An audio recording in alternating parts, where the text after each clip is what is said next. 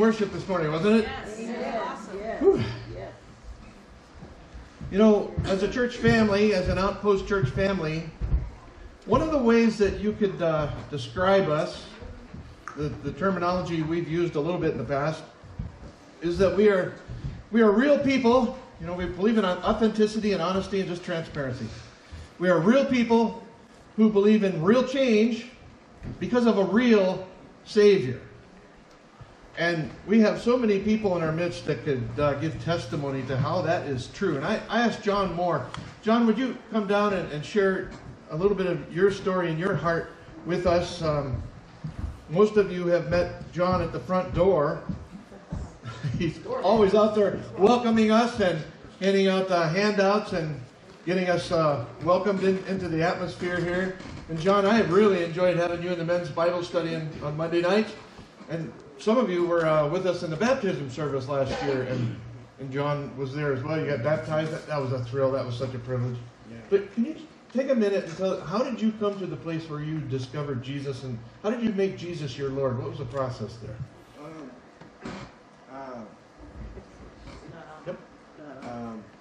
Basically, I was at my darkest, and I'd lost everything, and I didn't understand why until I met Eddie Heffington, and he gave me my first Bible and explained to me about the new wineskins and how basically I had to, become a new wineskin in order to take in the new wines. And everything's just been so much better ever since. Wow. Changed my entire life because I'm not torn between two directions anymore. I've got a straight path now. That's amazing. I didn't know that part of your story with the wineskins. Yeah. That's actually in our passage today. That's so cool. Thanks for sharing that. What was the situation? Where did you meet Eddie, and what was going on there? I met him in jail. Like I said, I was at my darkest, and he got me my first Bible, actually. And yeah, very grateful for that. Thanks for being real and honest about that. Yeah, no problem. But that's where you met Jesus. That's where I met Jesus, yeah. How has he changed you? How has he given you those new wineskins? What's that look like for you? How's he changed your life? Purpose. Given me a new purpose in life. Wow. No longer torn between what I think I should do or what I really should do. Because it's plain and simple right in front of me. And you're doing it. I'm doing it. Anybody that knows John can testify to that. He's doing it. He's walking it out. Yeah, he is. And is the change that God is bringing in your life, is that real? How do you know it's real? I know it's real because I can feel it. Not just think that it's real. I can really feel it right here, and I don't know any other way to explain it than I can feel it. And every day shown that my path is straight. You've got a new business, you're meeting new people in town. Yep. God is blessing your life. Most definitely. And it is a fun thing to see. Thank you. For us that are getting to know you. So, John, can I pray for you? Yeah. Lord, we're just so thankful for John, what you've done in his life. He just stands up here this morning as a testimony to your grace and your goodness. And there are many people in this room that could testify the same. That you bring us out of those places of brokenness and hopelessness and darkness, in those places when we reach the end of ourselves, and you rescue us. You deliver us. You save us, and you give us new purpose. You're the one that brings the new wineskins for the new wine. Thank you for that, Lord. Thank you for the changes that you bring about in our lives. And I thank you for John. I thank you for his story. I thank you that it's really wrapped up in your bigger story. You have given him purpose and life and blessing. And we're thankful to join in praying for him today in Jesus' name. Amen. Thanks for sharing that.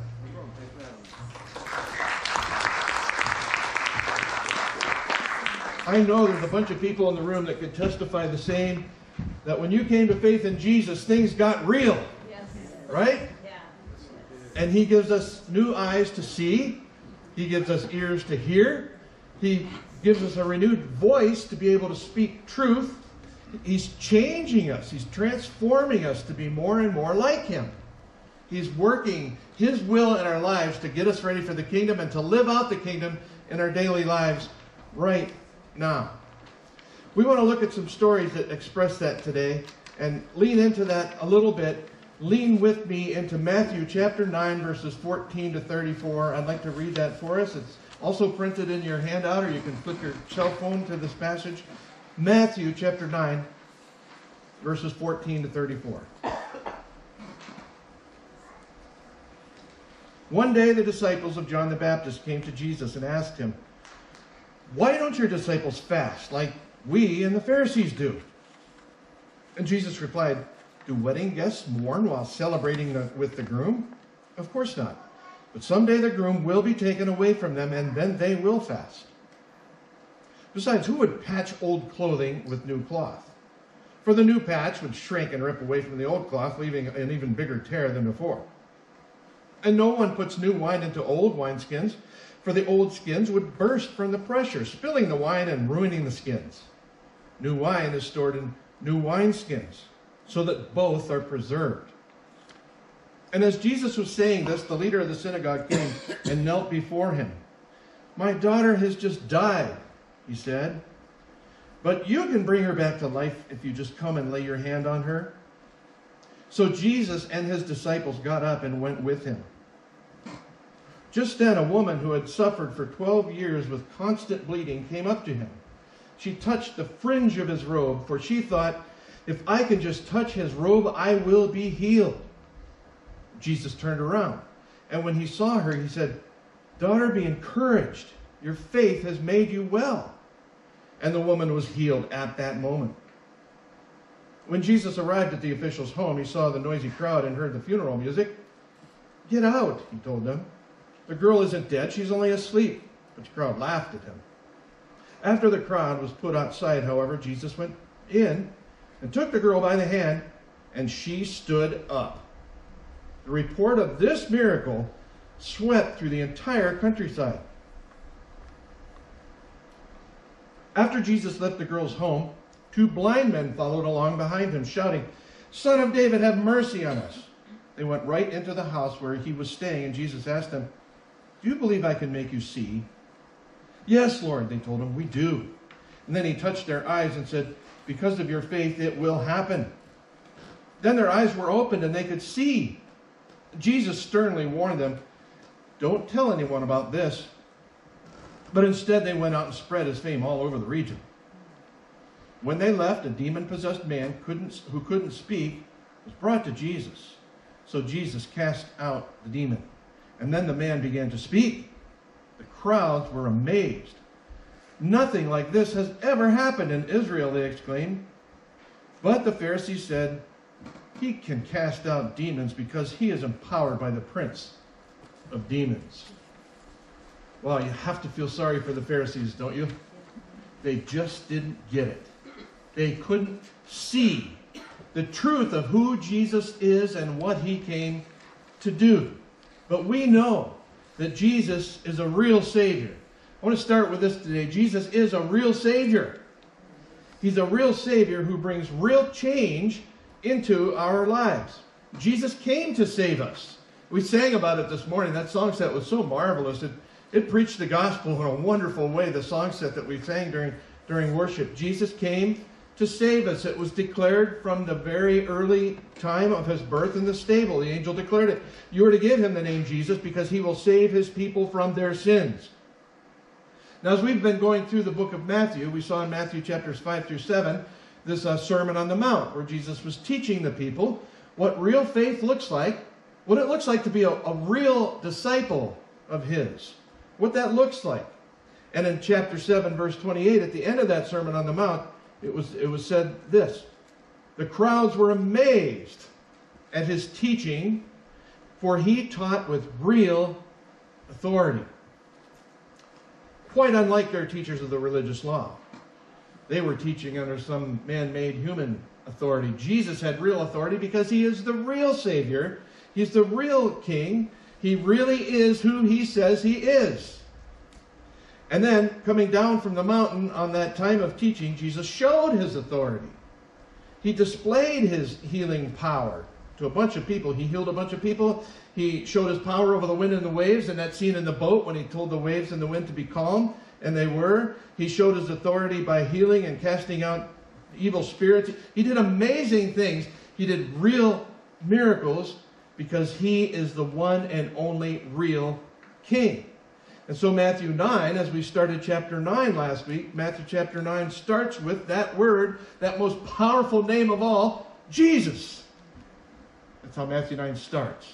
And now we're coming to more scenarios that declare his goodness and his power and his compassion. We left off last week with the calling of Matthew and how Jesus was accused of eating with a bunch of scumbag sinners. And Jesus replied to them in Matthew chapter 9, verse 13, "For I have come to call not those who think they are righteous, but those who know they are sinners." They know we're scumbags. We know that we need a Savior. In other words, when people are real about their need for a Savior and follow his call to real faith, then things begin to happen for us. We need to get real about our need for a Savior. And when we stop hiding and admit the truth and call out to Jesus to be our Savior, things begin to change. So when we get real people with real faith will experience real change. We see this in verse 14 as it unfolds. One day the disciples of John the Baptist came to Jesus and asked him, "Why don't your disciples fast like we and the Pharisees do?" This question about fasting is about much more than just fasting. It's really about all their religious practices, all the things that they were doing. It's really about more than just a question of fasting. The Jesus followers are learning that, hey, the important thing isn't all these rules and regulations and religious practices. The important thing is relationship with a real Savior. Relationship with Jesus. Relationship with God. Love for God that overflows into love for people and building relationships with other people. So what's really behind the question in verse 14 is this: why don't you do all the religious stuff we do? That's really the heart of the question. Why don't you act like us? The real question is, why don't you do things like we do? Why aren't you like us? Are you trying to change things up? The old wineskins are fine. Pause for a moment for an application, because for us, for you, and for me, everywhere you turn, you are going to encounter religious people and even Christians who will criticize you for not doing like they do. Have you encountered that? You don't worship the same way they do. You don't pray as much as they do, perhaps. You don't make sure you're in a worship service every week. You don't vote for the same political party they do. You don't believe the same exact way they do about the end times. You're just not following what they believe. And have you encountered it?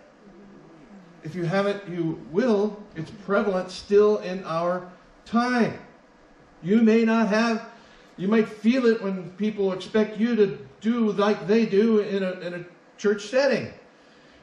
Why don't you do the things that I do? Why don't you do the ministries that I do? Why don't you have the same gifts that I do? Whatever expression that takes, we so quickly and so easily expect others to be like us, don't we? Yes. And others will impose that upon us.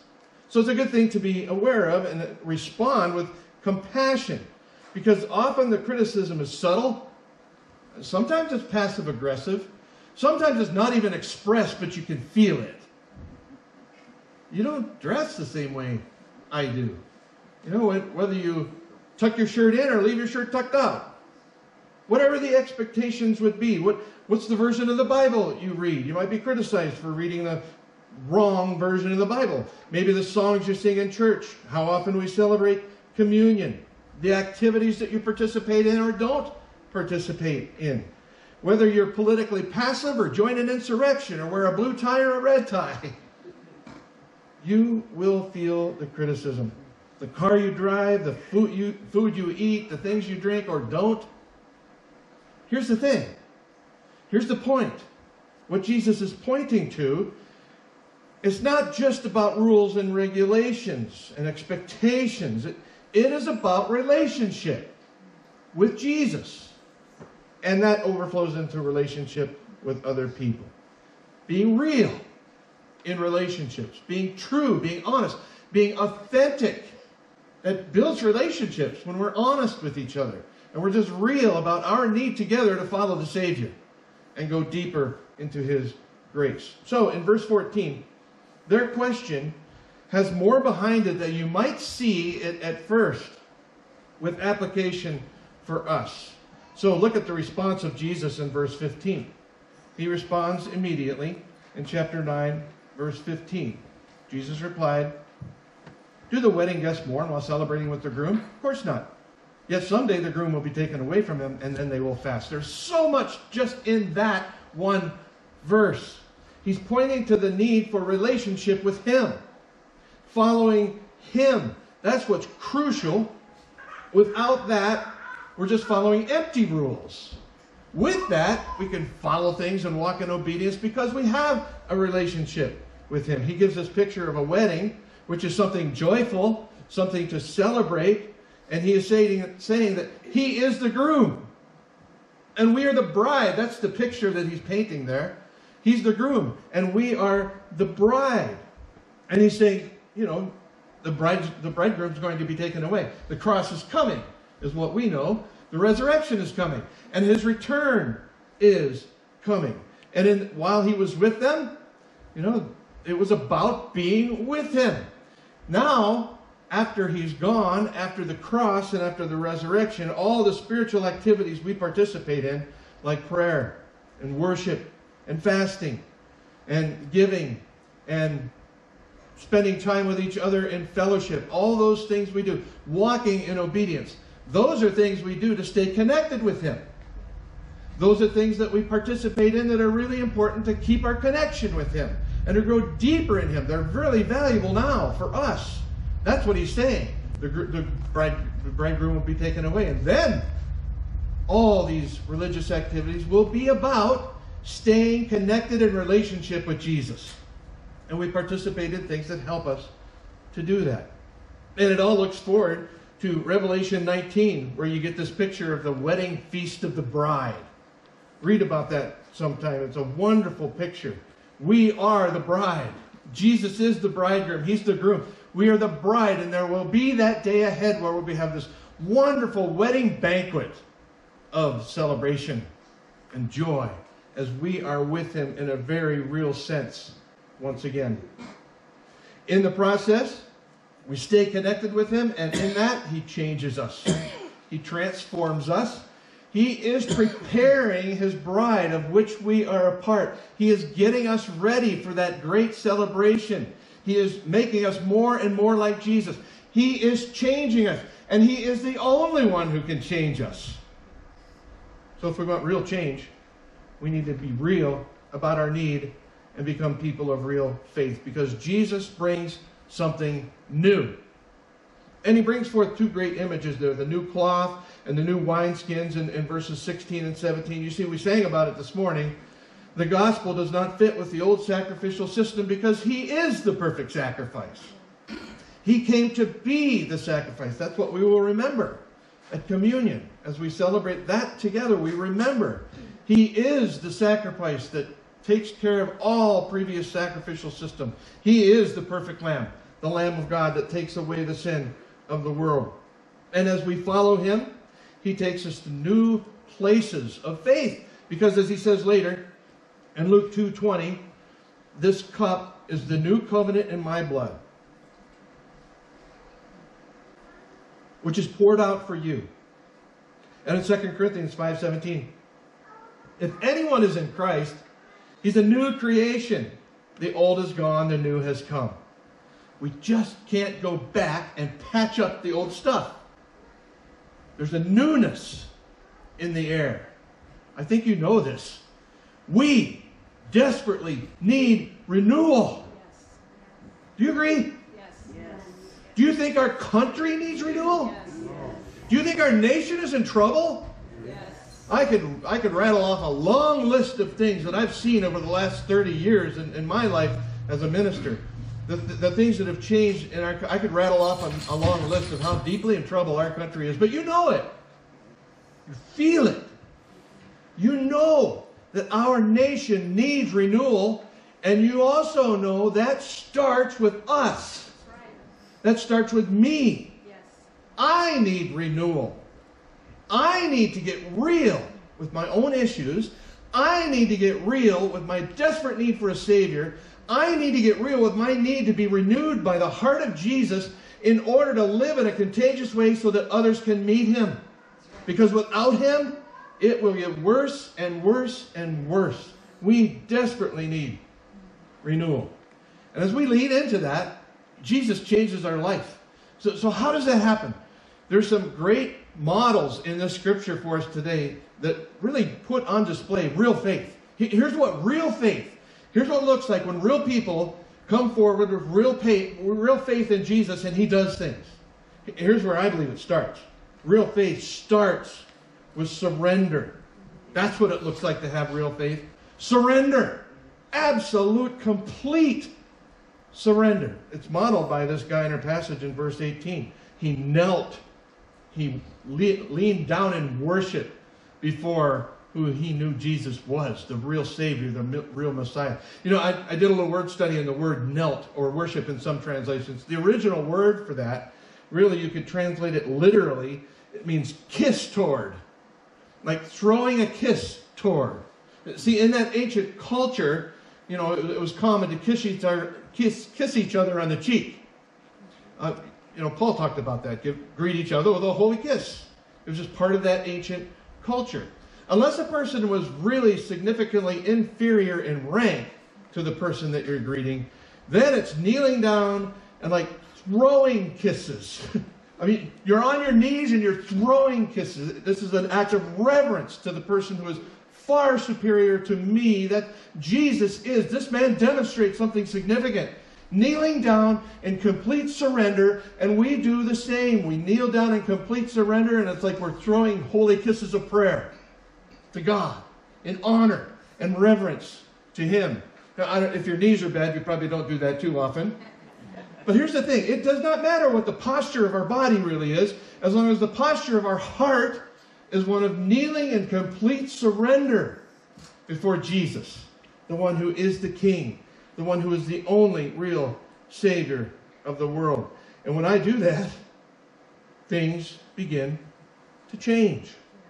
There's something about that kneeling, when in our heart we're kneeling before Him, recognizing Him as a real Savior.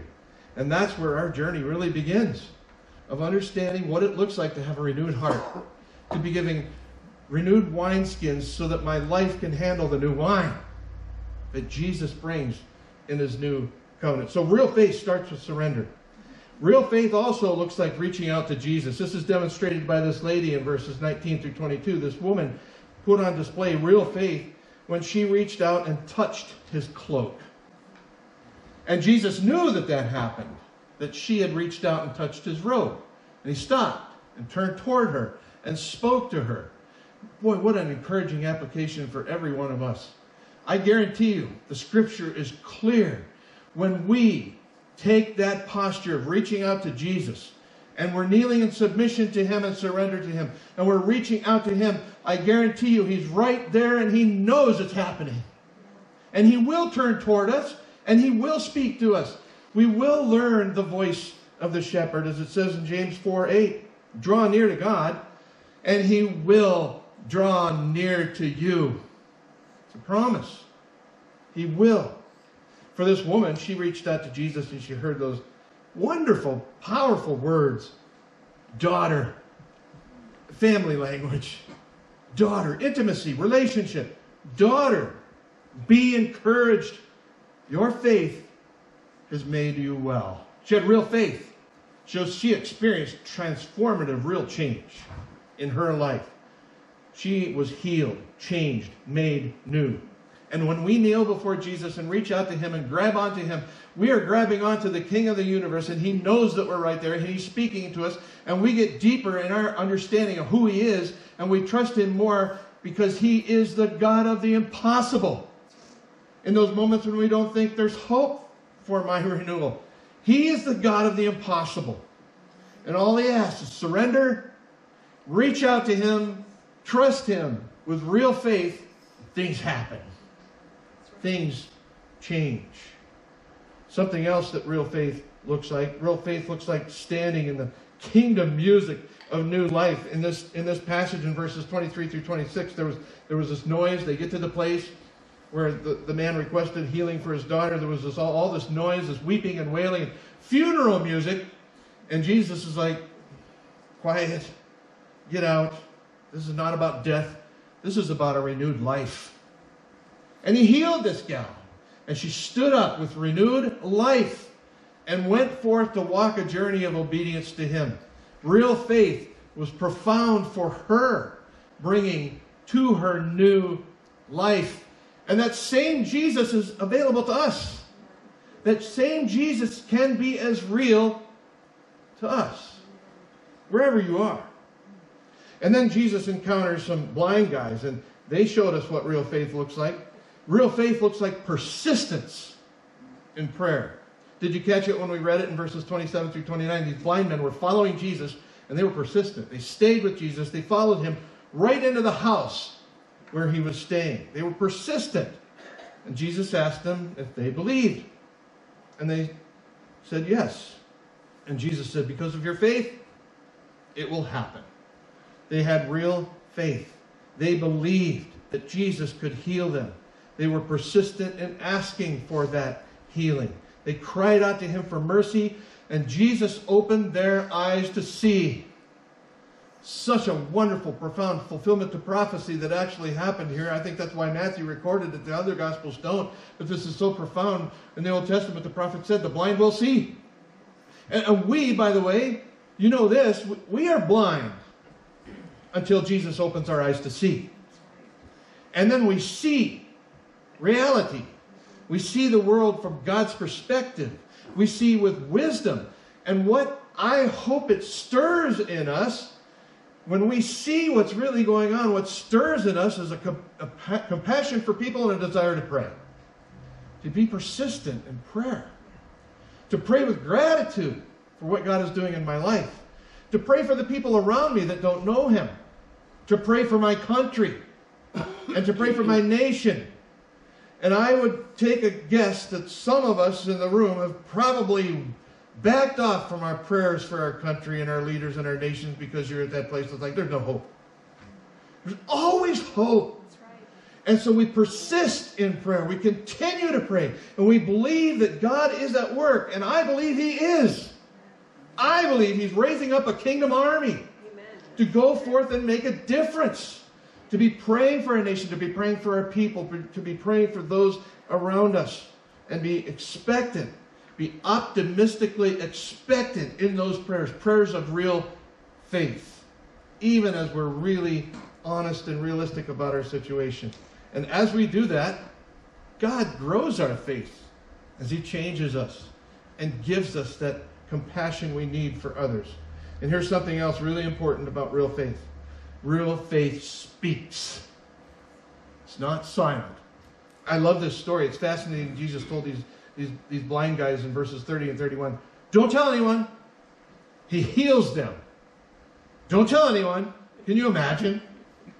They go forth and somebody sees them. Weren't you blind? How is it you now see? Can't say. Can't tell you. It's a big secret. Maybe that's part of the strategy. When you say, I can't tell you, people want to know. They're going to want to lean in. I find it fascinating that Jesus told them, don't tell anybody about this. But he didn't say, don't tell anybody about me. They couldn't not tell people about Jesus. And it's the same for us. If we have been transformed by faith in Jesus and we're following him, we can't not talk about that. God gives us a renewed voice that has to be spoken. He gives us truth to proclaim. the truth of our testimony to reveal. He gives us a voice to speak. And when we do that, we experience real change. Because Jesus is a real Savior. And we live that out in a way that others see it. And then in verses 32 through 34 there, Jesus cast out a demon from a man who couldn't speak. And then the man began to speak. Jesus gave him a voice. And then the crowds were amazed. But the Pharisees, but the religious leaders, but those who even had influence over the disciples of John the Baptist. They had a lot of influence. But these religious leaders, they just still couldn't get it. They were opposed to Jesus, accused him of getting his power from the devil, from the enemy. They really were not willing to surrender the religious control and all that they had, all their expectations. They were not willing to give that up to embrace the new that Jesus was bringing.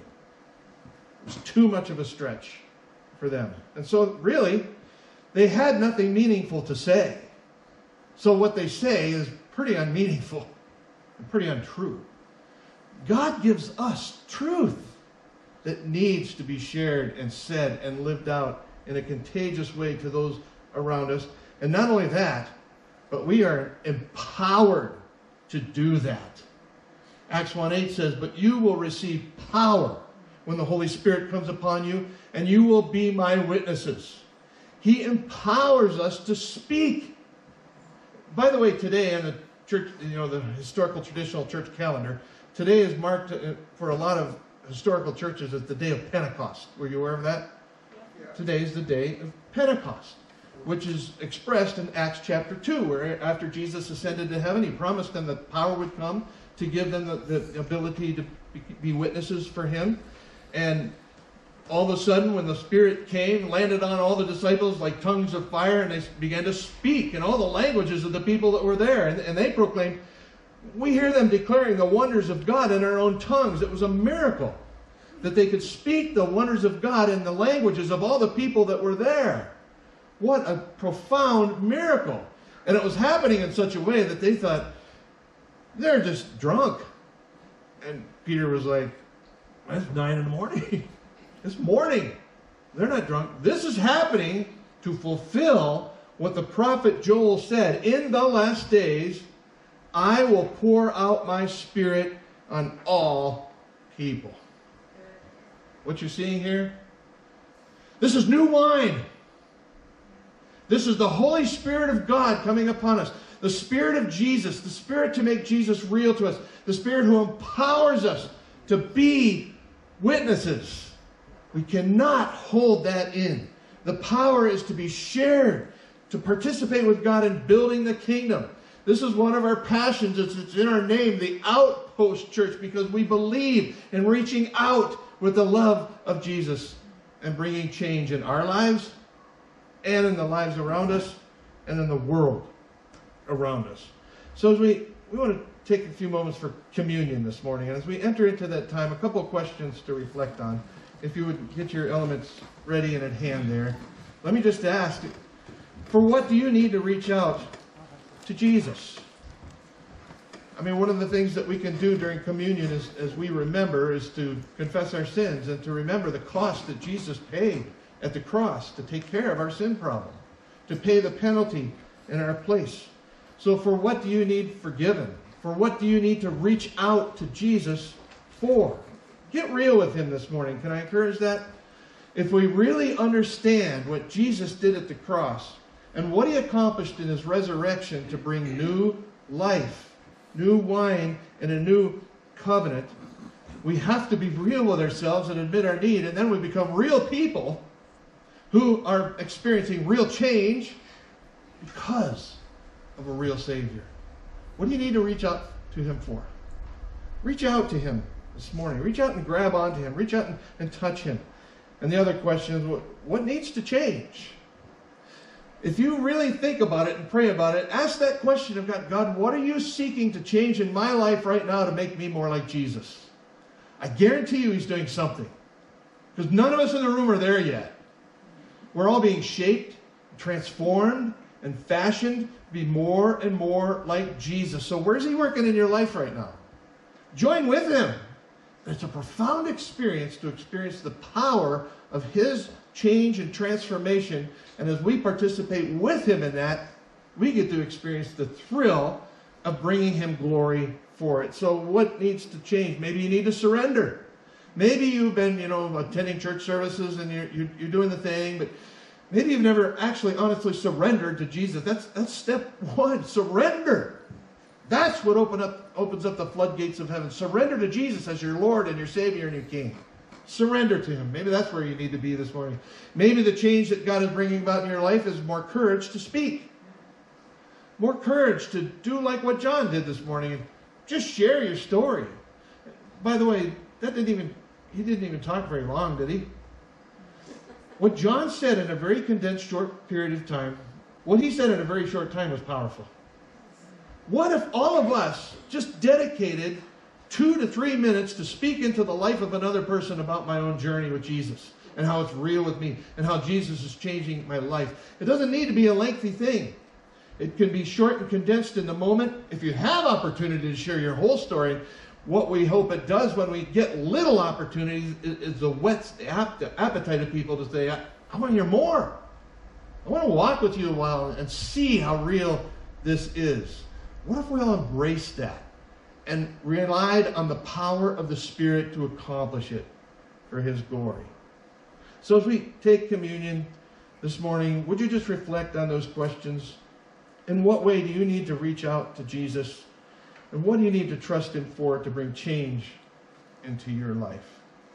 If you would access your bread, it says in Luke chapter 22, Jesus took some bread and He gave thanks to God for it. And then He broke it in pieces and gave it to the disciples, saying, "This is my body, which is given for you." Would you pray with me?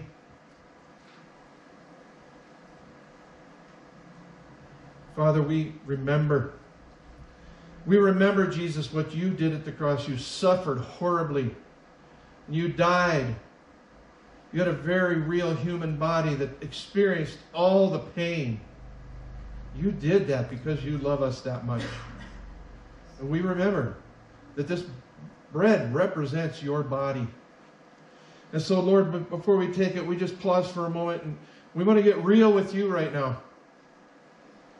We confess in this moment those things that are not pleasing to you, those things that you want to change.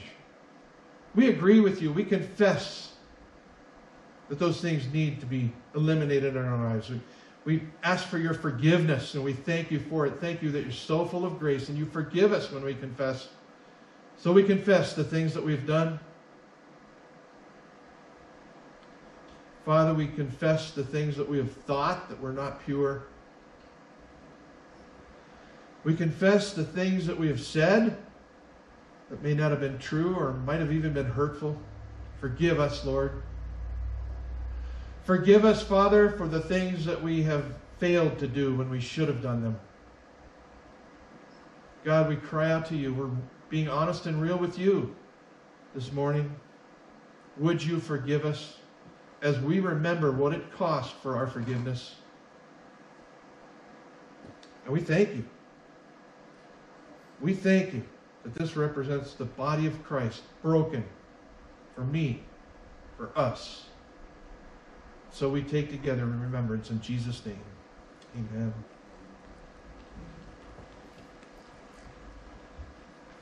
Luke 22 verse 20 says, after supper he took another cup of wine and said, "This cup is the new covenant between God and his people, an agreement confirmed with my blood, which is poured out as a sacrifice."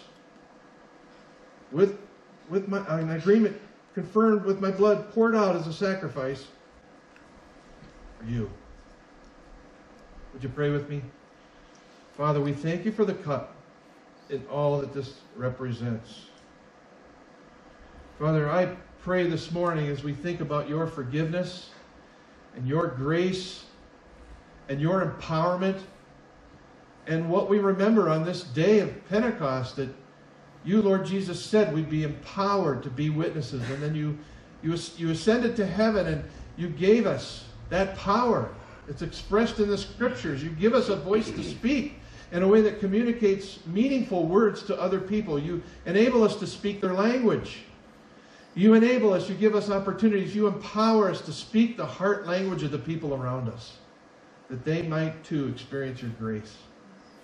So God, in this moment, even before we partake, God, as we drink this wine in remembrance, as we drink this cup as a remembrance of you and your broken body and your shed blood, Father, would you in this moment fill us anew with your Spirit? For each of us, Father, we cry out to you that you would fill us with your Holy Spirit.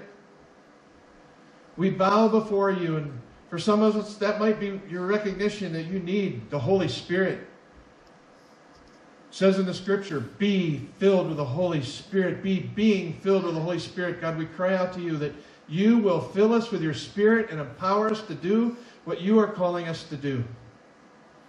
Father, help us to pray for each other in that, and pray with each other in that, to go deeper in our understanding and our experience of the fullness of your Spirit in our lives and working through us. So God, bring that new wine. Bring the reality of that new covenant and the power of your Spirit as we participate in Jesus' name. Amen. Let's take together. Hallelujah.